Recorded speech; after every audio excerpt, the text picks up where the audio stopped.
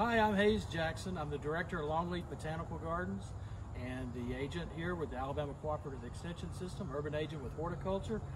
Horticulture is kind of my thing, and I like really kind of cool, interesting, odd plants. And this is one of them. This is giant morning glory, and we're growing this here at Longleaf Botanical Gardens in the sensory garden. And one of the sensory garden things is texture, and boy does this have texture. It has these huge leaves that are kind of white on the back, and the new growth is almost kind of fuzzy and soft. But this is Argyreida nervosa, which is a relative of the morning glory. It's not a true morning glory. It's also known as Hawaiian wood rose, and it's a tropical plant. It's not really cold hardy here, so what I do is I take cuttings or I pop the plant up and keep it in the greenhouse and replant it every year. And this was about this high when we planted it.